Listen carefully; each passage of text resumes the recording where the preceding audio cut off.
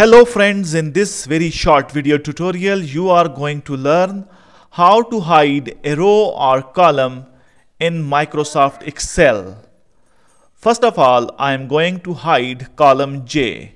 How can I do it? First of all, I will select this column. You can select this column by pressing Ctrl from your keyboard. Press Ctrl button from your keyboard and then click on the name of the column J. Now, the column has been selected.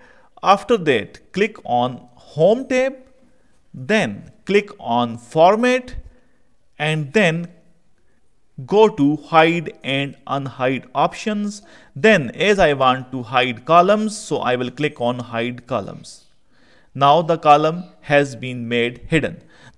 Now, if you want to hide a row, you will click on any row. The names of the rows are written in numbers 1, 2, 3, 4. For example, I want to hide row 6. So I will press Ctrl button from my keyboard. Then I will left click on row 6. Now row 6 has been selected. Then again I will click on Home tab. Then I will click on Format. From this drop down menu I will go for Hide and Unhide.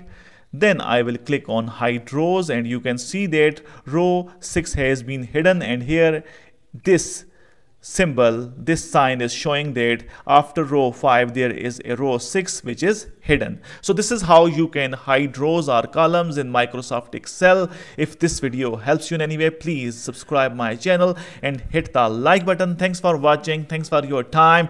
Goodbye.